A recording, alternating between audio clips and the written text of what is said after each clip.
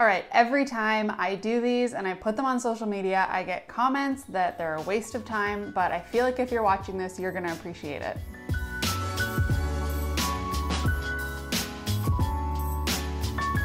Hey, I'm Becca with the Happy Ever Crafter, and in this video, I'm gonna walk you step by step through how I decorate my bubble mailers when I'm shipping something out.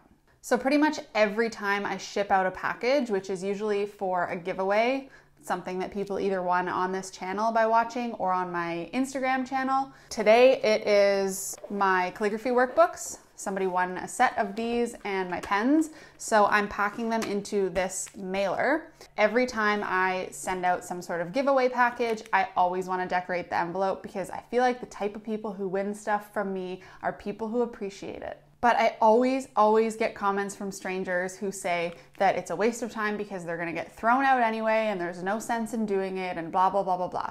But I feel like if you're on this channel, you know why this is appreciated. And I feel like in my head, this makes people's day. Imagine getting a mailer like this in the mail instead of just a crappy, boring envelope. Right? It's so much cooler. So anyway, I'm gonna take you through how I like to decorate them. This is kind of my go-to design, and you can feel free to snag it. So this is just an envelope that I picked up at, I think, the dollar store, this one. I'm kind of one of those people where if I see a cool envelope somewhere, I just buy it and then keep it in my closet for someday when I know I'm gonna need to ship something.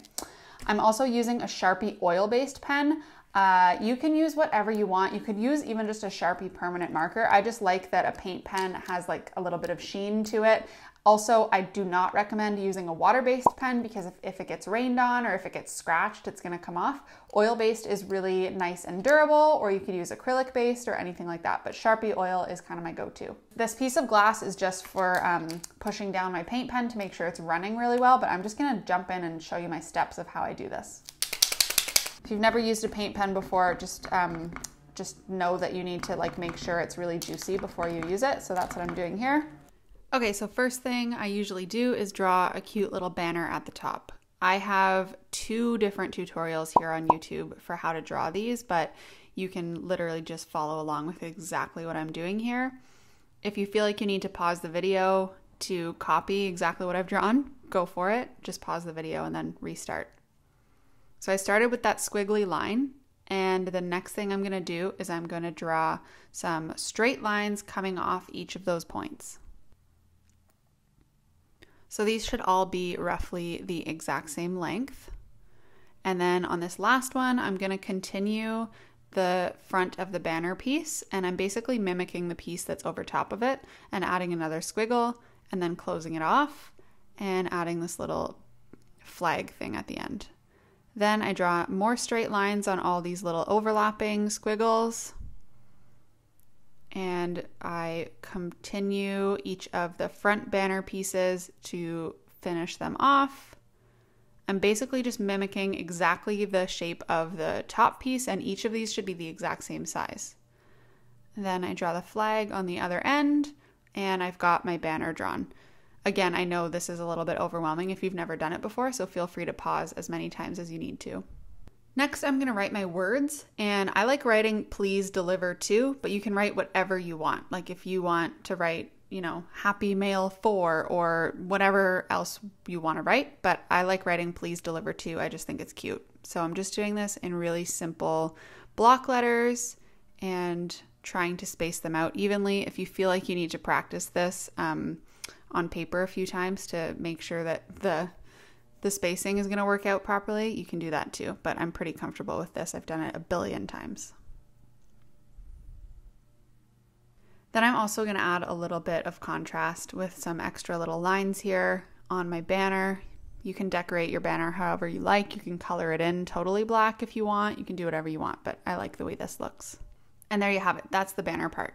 So the next thing I'm going to do is write the person's name. And truthfully, I don't usually write the first and last name. I just write the first name because I'm going to also have a shipping label on here and it's going to go on the back. So I'm not super concerned with having both names because the post office is really just going to look at the shipping label anyway. This is just for decoration. So this is for Linda. I'm just going to write Linda. I'm not even going to write her last name. The fun thing about bubble mailers too is that they often have these little dots on them. So you can use it as a grid that actually helps you keep your writing pretty straight. But regardless, I usually kind of just jump in and don't worry too much about what this looks like. I don't really do a rough copy. I just kind of jump in and play with it and add to things as I need to make it more filled up, or to change things up and make it kind of fill out the whole envelope. So once I've got Linda's name, I am obviously going to write her address. And this is personal preference, however you want to do it. You could center it under the name Linda, but I actually really like having it based on the name itself. So in the word Linda, the L is giving me this perfect space at the end of it to continue on that line and add her address. So I'm actually going to do it left justified off the end of this L here.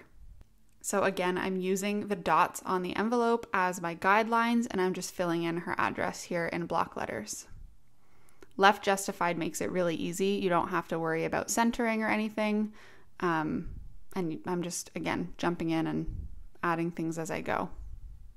Before anyone comes at me in the comments and tells me that I shouldn't be publicizing Linda's address, I'll be honest with you, this is a fake address. I'm going to make 2 of these. The other one will have Linda's proper address. This is not actually it. So before you go sending Linda mail, just know that this is fake for the purposes of this demonstration.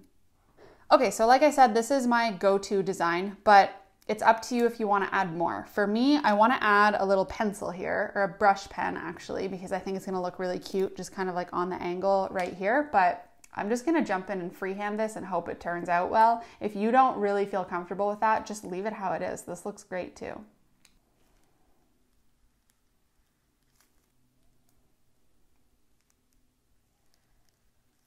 Okay, so I do really like the way that that turned out, but my arm smudged some of my writing onto the bottom here as I was doing it. So quick note, depending on what type of envelope you're using, because this one is plasticky, I can actually remove it. So I'm just using alcohol, which removes oil-based pen, and I'm just going to rub it on here.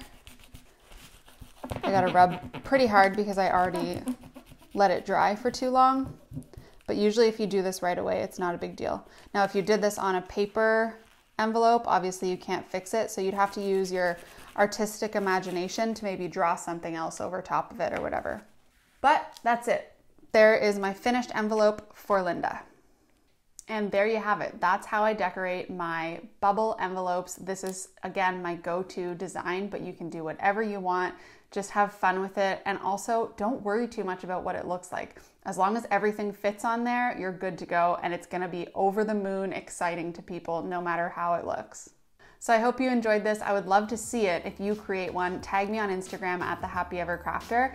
But I would love it if you would also hit like on this video if you enjoyed this, and I'm gonna link you to another fun crafty video next, and I'll see you over there.